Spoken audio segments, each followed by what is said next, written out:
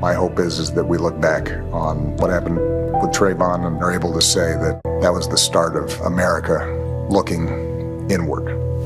That is former President Barack Obama on the Trayvon Martin tragedy. Welcome back as we mark the 10th anniversary of the shooting death of then unarmed 17-year-old Trayvon. His murder was also a turning point and the early start of the Black Lives Matter movement, a moment that affected everyone, particularly Black America.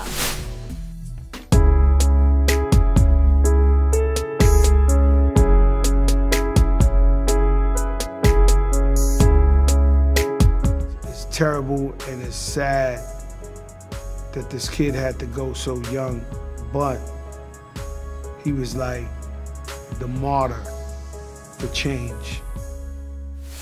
The contemporary civil rights movement unfolded directly in response to the murder of Trayvon Martin.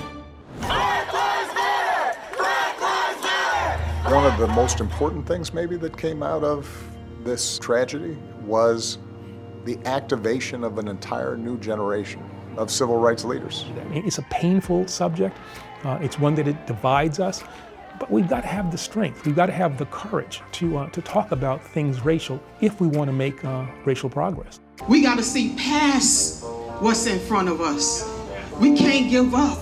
As a man, as a father, as a son, it has affected my life and the way I see life in so many different ways. And I pray that change comes soon. A life gone way too soon, but he's leaving an impact even after his untimely death. Yes, and a very unnecessary death. God bless his mom and family. And before we wrap, we want to acknowledge someone else who's dealing with tragedy in the most exemplary fashion, the beautiful and wise Lauren London. This week, her words of wisdom went viral, and the way she encouraged all of us to keep our heads up no matter what makes her our revolutionary of the week. Check her out.